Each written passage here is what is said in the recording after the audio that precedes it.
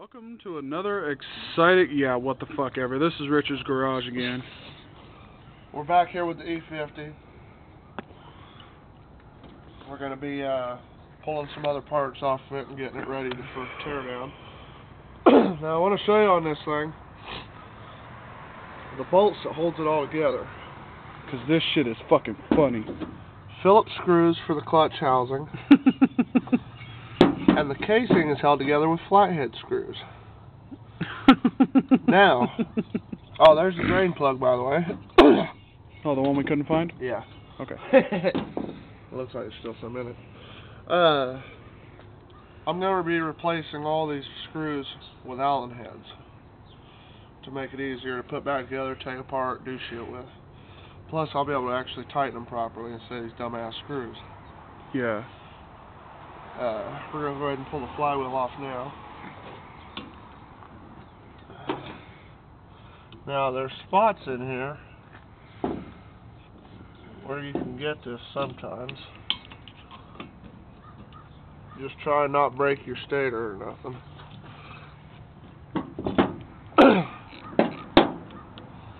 And that actually came off pretty easy. Well, like you said in the last video, nothing's really tightened down all that horribly.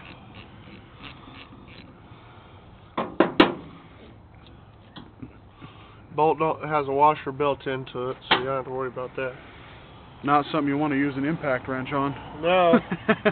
We're going to show you how to remove flywheels.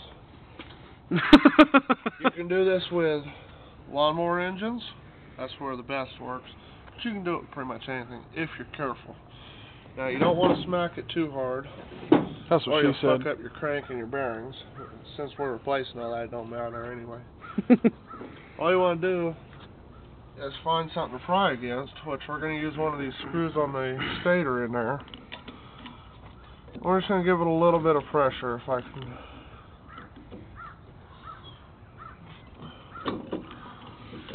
I'm actually going to just wedge it in there.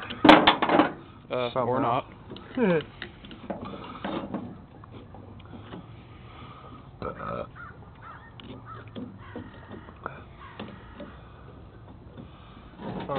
and then we're just going to smack this once.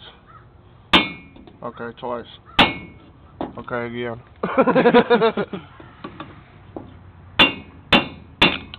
And we're loose.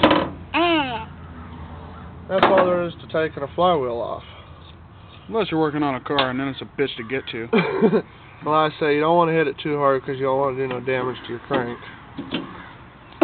This is your flywheel. These are your magnets. Now there's a keyway for a Woodruff key, and you don't want to lose that. So you want to find it on the motor, and on our motor, let's see if I can bring this around some.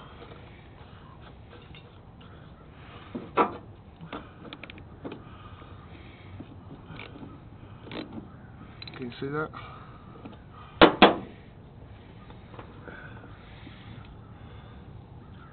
Let me try and get this nut out of the way. Yum yums.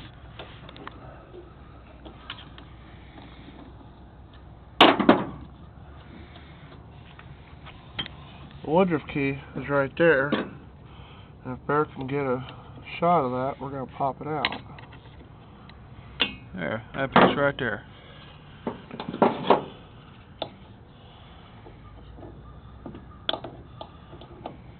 And you don't want to lose this, because this is what keeps your flywheel in time with your crank.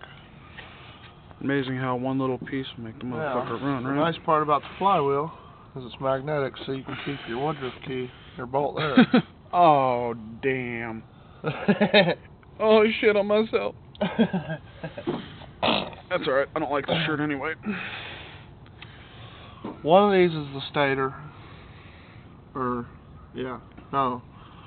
of those is a generator, and one is the magneto.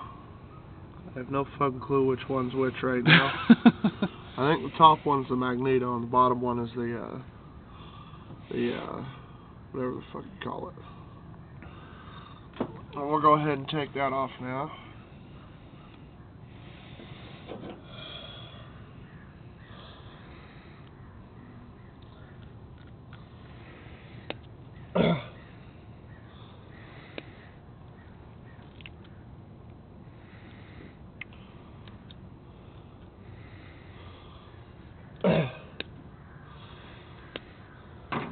Now down in here is a rubber piece to keep water from getting down in your magneto and flywheel and everything. So we just pull that off.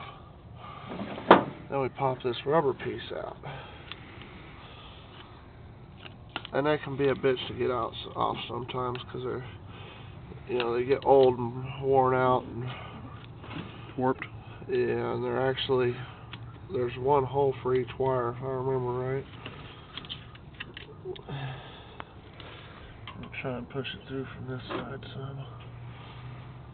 And be careful when you're doing this because you don't know how brittle these wires are and you could break one off of your magneto or something, which would suck. Yeah. And that's the last thing you need once you got this far. And just slide this off your wires, just like that. Set it aside, and we'll be using heat shrink, so we won't even reuse that. Now we're going to go ahead and pull this stator plate off with the magneto and everything in place.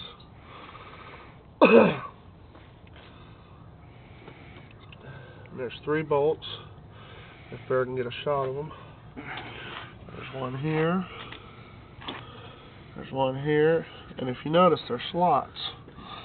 That's so you can set the timing on the bike. Some say you can set the timing with the points, and to a point, that's actually, well, I ain't gonna say true, but it works. And my stator plate's froze for some reason and won't turn. Couldn't be because it's been sitting out in the weather for 8 years. No. Okay, we're going to go ahead and pop this out now, so it'll come out. It's alright, the camera's fucked up. I'm getting my coffee. We just slide our shit out real nice. Everything, this is the stator plate. Everything's bolted to it, your points. Here's your gap. Bear can get a shot of that at all. Kinda. Let me get a focus on this shit real quick. Your crank comes through here, and there's a lobe on there that pushes on that to open those when they need to be opened. And that's your other thing. I need one of them for my old lady. I can't remember what the hell that thing's called. Because I got a lobe too, but it don't ever open her up. But that's all there is to removing the front end. And as you can see, there's quite a bit of rust on the inside of that crank. We'll have to take care of that. Here's the seal, and you can see how much play there is in the bearings. Now, since this is a 2-stroke, your almost all your fuel mixture goes through your crankcase. And then there's